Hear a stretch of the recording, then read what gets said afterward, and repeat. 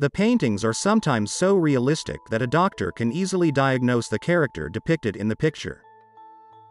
Sandro Botticelli in almost all his works praised one woman, Simonetta Vespucci, the first beauty of Florence.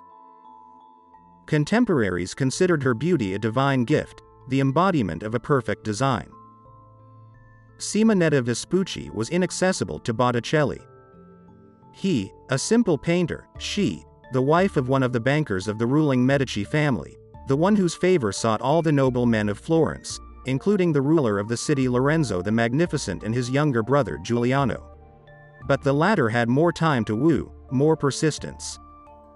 Whether there was a close relationship between Giuliano and Simonetta or she remained only the lady of his heart, which in that courtly age was quite possible, God knows. For doctors, however, the appearance of Venus from Botticelli's painting carries other information.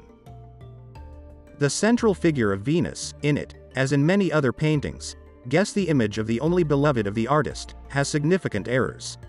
This is easily noticed by any doctor.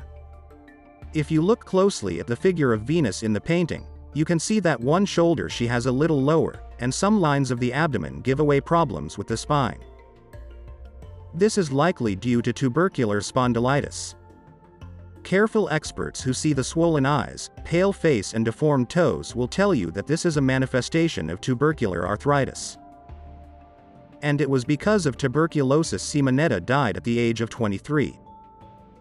Such works of art are created in order to admire them, mentally transported to the world invented by the artist, to think about the sublime and beautiful.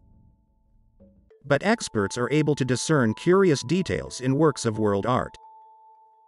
Give us a like if you like the video and subscribe to the channel to not miss the most interesting.